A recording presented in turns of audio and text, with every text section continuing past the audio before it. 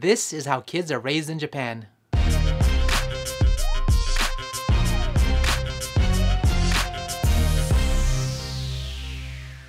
you ready, Wolfie? Yeah?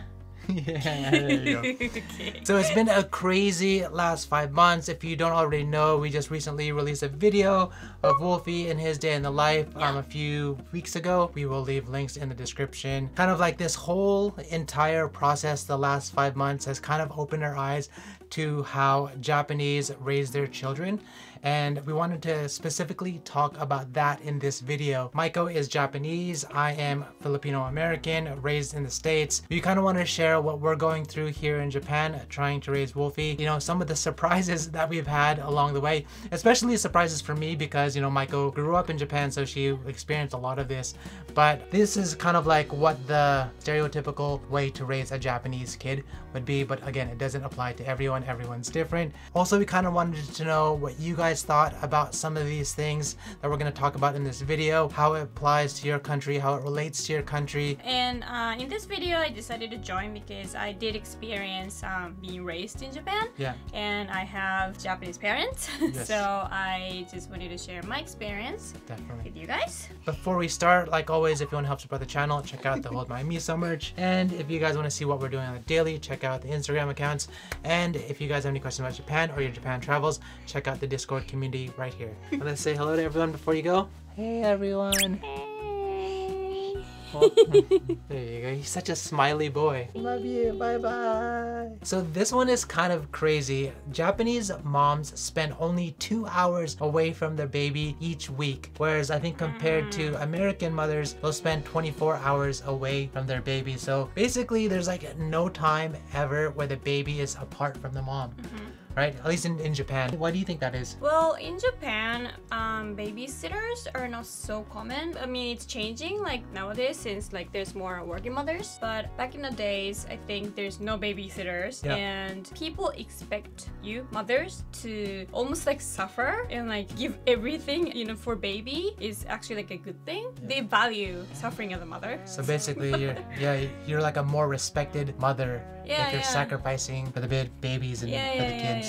That's kind of surprising to us, but you know, times are changing, so that's not necessarily the case for maybe some parents these days, but it's still one of the kind of mindsets that a lot of parents have in Japan. So the next thing was, I don't know if it was so much of a shocker, but I kind of anticipated it just because of the size of our apartment. But the sleeping arrangements here in Japan and sleeping in the same room with your baby and with your child. In fact, if you've seen our day in the life video with Wolfie, then you know that he sleeps in the same room with us, not in the same bed, but he has a crib right next to our bed. I think 88% of kids between 0 and 3 sleep in the same room with their parents, and about like 69% of kids like sleep in the same bed as their parents. But I mean, it's common for kids to like be in elementary school and still be staying in the same room with their parents, or maybe even the same bed, right? Until maybe they're like 10 years old or something. Like for me, when I was a kid, our house wasn't that big, but since we had 3 kids, we used to sleep together in the same room. We call it a kawanoji. We sleep like a kawanoji, means sleep next to each other. So I think one of the differences in Japan is they don't have beds, they have futon mattresses. So you have kind of like this bedroom with tatami mats. People just lay out their futon mattresses, and not just like beds just lined up, right? like you're in an orphanage. Yeah, it's on the ground. It's on the floor. On the ground. Yeah. In our case, like we moved. My parents built a new house when I was in early elementary school. That's when I got my room. So like I think it really depends on the family. Like when you get your own room. But usually like it happens in elementary school or junior high at the latest, I think. We'll decide as he gets old. He's almost 6 months now, so we'll see. So this one kind of piggybacks off that one. It's taking a bath with your parents, especially the opposite sex, and how long they do it here in Japan. So for example, right now we're just giving him a bath separately, but I think at the age of maybe 3 to 4 months, that's when parents start to take baths with their kids, like that young. and they'll like soak them in the bath, and they'll give them up like a proper bath together. But this like continues on, and the facts show here that all the way up until maybe age 10, 22% of moms and sons take baths together. And then like when they're 12, 14%, all the way up to 15 years old, like 3%. That's 3 out of 100 kids will like take a bath with their mom at 15 years old. You'd be shocked as a Japanese as well? I'm pretty shocked. Yeah, as a Japanese as well. That happens. Well, this one was kind of weird where it says over 20 years old, 6%. Oh, wow. Yeah, that's pretty shocking. Yeah, so the next one is father and daughter. Up to 8 years old, it says 14%. And then to 10 years old, 25% still take baths with their dad. How old were you when you took a bath with your dad? What was the age? 小学校年少かな年中かな I actually don't remember, but I remember like I felt kind of weird. Yeah, that's one of the things. How does that compare to your country? Let me know in the comments. So this one is kind of more a general thing when they're growing up, and how to kind of teach them or correct your child when they do something wrong, and just like kind of show them the way. In Japan, typically they show a lot more empathy teaching their children. So for example, instead of like saying, oh, you did something wrong, you're gonna get arrested, it's more of like, how is that gonna make the other kids feel when you take their toys or you do something, right? So it's like more of a show of like empathy. Yeah, exactly. How I brought up, or like how my mother taught me what I was doing wrong is usually to think of other people's feelings. He's hurt, right? You don't want to do that. Or let's say I was screaming and then jumping around in like a public place, and then my mother would be like, don't bother people. You know, like, not only the feelings, but also like you don't want to bother other people. And we say like 迷惑をかけない. So it's like how it's gonna make others feel. So you don't want to kind of disturb harmony. You don't want to disturb like the peace. Everyone is quiet. Always think about others. Life theme. It's not like, oh, you're gonna get arrested, or you're breaking the rules. No, she never said that. I think it's great to be able to get along with a group, but then at the same time, as someone that's always trying to get along with a group, you kind of lose your opinion and your thoughts, and so you don't actually think on your own. You're always thinking, okay, what does the group want to think? Maybe we have to kind of have a mix in there so that our son has kind of also, you know, considers the group and is empathetic and wants the best for the group, but also has his own opinions about things, and maybe we'll be okay to kind of stick out once in a while. Yeah, totally. I think, to be honest, like me growing up, always have to think about others. I have to put others' feeling before what I want to do. So I never get to do what I want to do.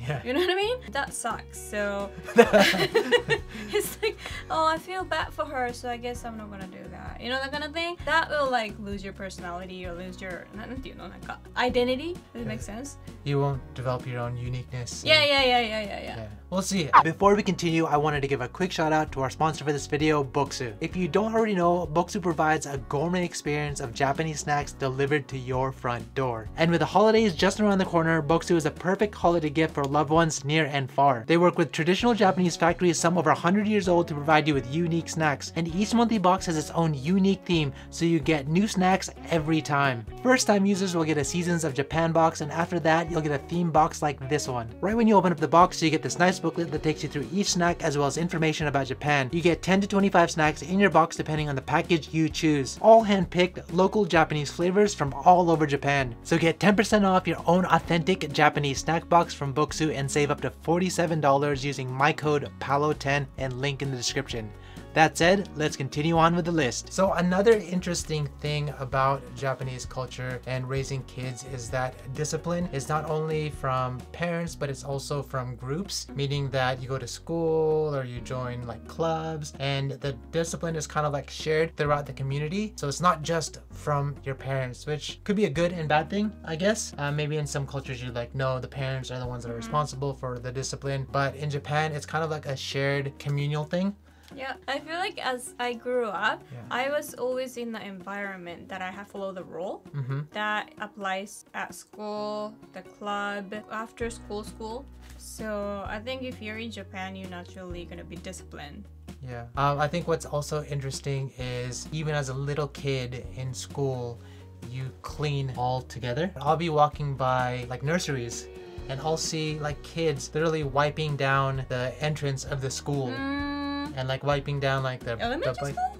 Like nursery or something. A nursery school. I feel like I started in elementary school. Okay. But yeah, but it's good to learn how to be responsible for your own room. The kids were like could barely stand, and they were like they were like So they were teaching them how to like wipe the windows and like. They're probably not like cleaning that one. No, they were terrible at but cleaning. They're learning. They're learning. So cute. They teach them at like such a young age. I guess to sum it all up, the parents don't have to discipline the child by themselves. They have the community, they have the schools, they have the circles, they have like the clubs to help discipline. So this one was another surprising thing, especially just walking around in Tokyo, which is like one of massive city, is seeing kids walk to school by themselves. And they're small, they're probably like 5 or 6 years old, and they're walking to school by themselves in the city. Not only are they walking, but they're taking the trains, right? They're taking the buses, and they're all by themselves.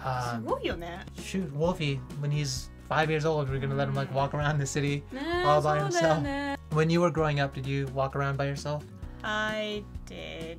I'm from really countryside, and there's like other big kids in that like close neighborhood. Yeah. So we meet up in the morning and then we all go together, and there's always big kids watch out for little kids. Yeah. So I think it was pretty safe. In that case, like the kids walked in like as a group. It wasn't like they were individuals, but I've seen cases where I've seen kids just like by themselves. In Tokyo, on the train and bus, I see them all the time all by themselves. Yeah, we'll have to see whether or not that's gonna be okay for us. But yeah, it seems relatively safe. Like it'll be okay. And I mean, good thing we put that GPS tracker in his.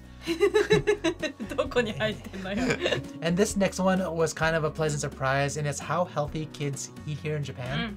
Right? Very healthy. Very, very healthy. Compared to the States. Compared to the States, yeah. I don't know about other countries and what they serve for lunch. Yeah, so in Japan, they have kyushoku. Do you want to explain a little bit more about it? So kyushoku, it's usually served for elementary school and junior high, maybe some high school, I don't know, maybe not. Like 92% or something of the schools are using it. So like basically almost all of the schools are using kyushoku, right? Yeah. Yeah, it's very balanced. The menu changes every single day, and they have that eiyoshi, nutrition.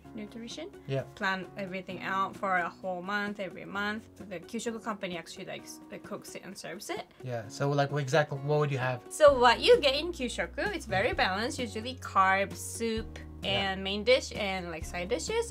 I actually don't remember exactly, but for example, like white rice with like green peas on top, and miso soup with mushroom, tofu, and seaweed in it. Main dish would be hamburger, and side dish would be like horenso no gomae, spinach and sesame, and some kind of pickles or something. It wouldn't be the same every day. They would just alternate throughout the week, so you have like an entire month's like worth of menu. Right? Yeah, every day is different, and you get gyunyu. And milk. And what's interesting is that the monthly fee for that is about it's so cheap. 4,300 on average. It's something like that, That's for elementary school, and then about 4,900 yen for junior high. I could just get that. Yeah. I want to get that too.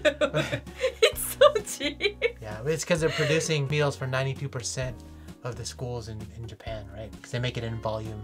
Yeah, moms don't have to think of the menu every single day or like cook. Making the bento is such a work. So. But that's still something that they do. Like a lot of moms will still make the bento. I know. They do, but like on weekends or 保育園と高校じゃないかな、メイン。Yeah. 義務教育で給食 is provided. So yeah, I just remember in my school we had like pizza and like a cheeseburger and tater tots, and the cheeseburger was like small and not very delicious. School's trying to kill you. Yeah, it was just the most unhealthy food ever. I'm glad that Wolfie has like healthy options, but if we decide to make food for him, then that's pretty cool. Yeah. And I think just overall it teaches kids like good food education, right? And so they know like, okay, this is not good for me, like I shouldn't be eating. I think at least you think the kyushoku as a standard, not healthy but standard food, like what you should have in a meal. And then I think this last one is maybe will haunt us if Wolfie ever watches this video. It's not out of the ordinary for kids to grow up with their parents and live with them after they graduate from high school and college. Very common. In fact, 18 to 34-year-old single men, about 69% of them still live with their parents. I think women, it's about 59%. It's common. I mean, 34 years old and still living with your parents is quite a big deal in some other like Western countries. Yeah. But in Japan, it's normal. I wouldn't get surprised if somebody tells me like, oh, I live with my parents. You'd be like, oh, okay. But like Western person would have a different reaction, right? Yeah. Wolfie, if you're watching this, you might be living with us at 34. Yeah. Alright, so that concludes the video. If you like this video, help us out and hit that like button. If you guys want to see more of these type of videos, day in life videos, Japan guides, hit that subscribe button and the bell button, and we'll catch you guys in the next one.